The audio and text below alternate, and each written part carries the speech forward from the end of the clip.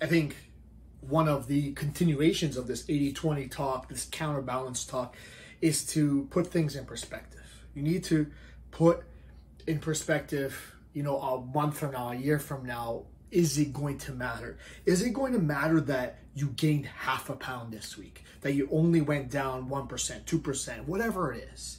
Is it going to matter? Because in the end, a year from now, if you're at your goal, you're not going to remember that time that you felt bloated before you took your photos, that you felt like you needed to reduce the amount of desserts that you had, that you wanted to increase your steps, that, you know, for a whole week you weren't able to work out because you were on vacation.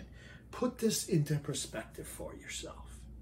It's okay. It's part of that balanced approach. You have to live. Stop focusing on these little minute things that will pass with time, especially if you get back on track.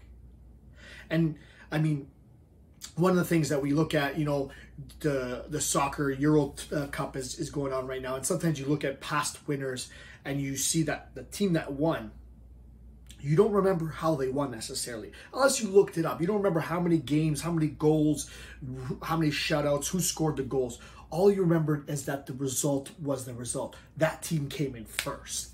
It won the tournament. Not that it won in penalty shootouts, not that it won in right away in the first 10 minutes. It doesn't matter how. Because once you've actually won, once you've actually got to your result, some of the details didn't matter. And yes, you struggle a little bit along the way. And yes, it's frustrating. And yes, sometimes it doesn't go as planned. Yes, sometimes you think you worked the hardest you possibly could and only saw a certain result.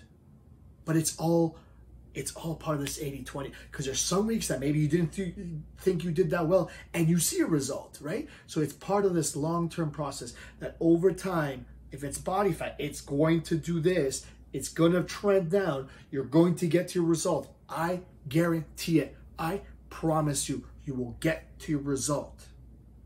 But not if you give up. Not if you go on or off 0, 100. Because 0 is you've given up. You forget. Of course, you're not going to get there. But maybe if you 80-20, allow yourself time to live, room to live. With enough time, time passes, you'll get to that result. And it won't matter how you got there. The little slip-ups, the penalty shots, the games that you almost lost. And looking at that example again, it doesn't matter. The weeks that you only lost 1 pound or 4, whatever it is. You got to your result because you maintained your consistency, you maintained your 80-20 approach for that time it took to get to your result. So all I'm saying is maintain your consistency, stay in this 80-20 principle, live your life, and forget about those little things, that little slip-ups along the way.